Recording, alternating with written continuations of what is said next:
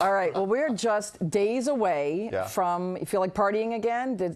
I may never eat again after Christmas, but the massive New Year's Eve party in Times Square. Yesterday we told you about the 4 going up and being raised above the streets. Oh, so this morning, and by the way, I think they should leave the numbers down on the street year-round so that everybody can get a picture with it. This morning, we're about to get our first glimpse of the new look, because every year, the giant ball that drops down and lights up and the world gets all excited about has a new look. Yeah, we're going to put security discussions on the sideline right now and just focus on the fun that it's had. Eyewitness News reporter Anthony Carlo live in Times Square. You know, normally, Anthony, when we see that ball, it's just this distance glowing orb, but you've got an up-close look. What can you tell us about it?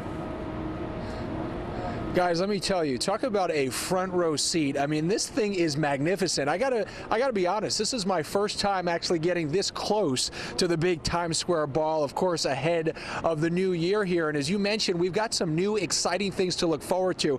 I can't hide my excitement. Paul Anka, you guys know who that is, right? Legendary singer-songwriter. He's right back over there. You can see the speakers today introducing the program. They're putting on their 2024 glasses right now. Paul Anka will be singing and helping ring in the new year. Take a listen.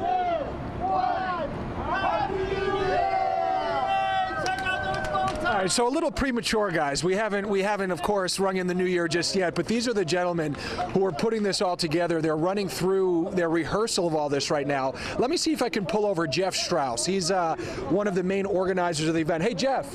Hey, Jeff.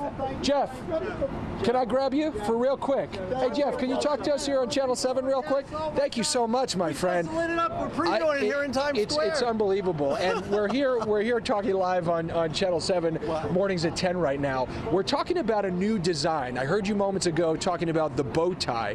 Why is that so significant, not only to Times Square, but other places as well? Well, look, the bow tie is a symbol of luxury, but it's also a symbol of Times Square, which is known as the bow tie. I got my bow tie glasses. Let me just take that off for a sec.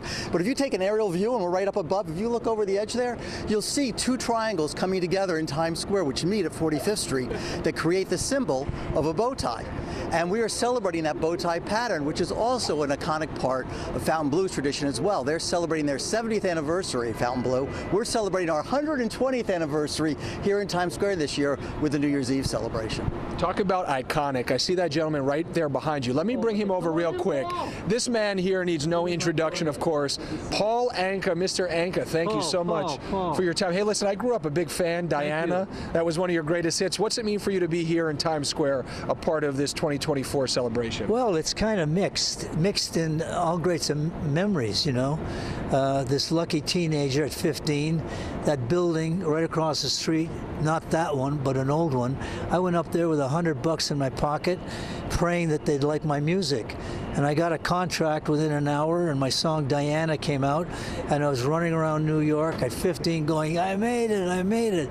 So to be here again with this iconic brand of the Fontainebleau, a place that's no stranger to me, because, you know, I was in Nevada as a kid working with the Rat Pack, and then our next stop was at the Fontainebleau in Miami, a different kind of experience for all of us, on the beach, a very stylistic hotel where everything went on. When you hang out with those boys, everything happened. So between the Vegas situation and the Fontainebleau that we knew back in the 50s and 60s, it was kind of the foundation of where we are today in terms of performers.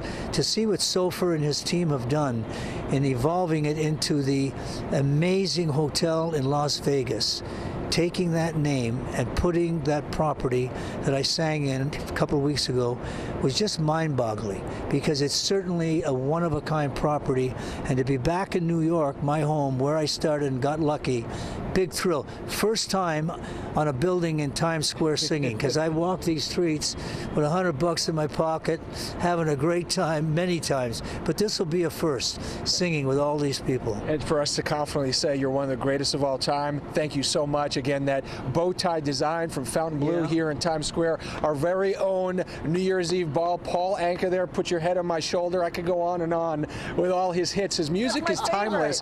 Guys, this is just a very cool experience. I'm sure you're surprised I even know some of the names of these songs, but I grew up. She's a lady. Puppy Love. Puppy Love. Put your head on my shoulder. Don't make me break out into the rendition, My please. Way, right? My Way from Frank Sinatra. Yes, every song was written by him. Nice to see Every you. other song. Anchors are going crazy to just see you here right now. love it. Thank you so much. Pleasure.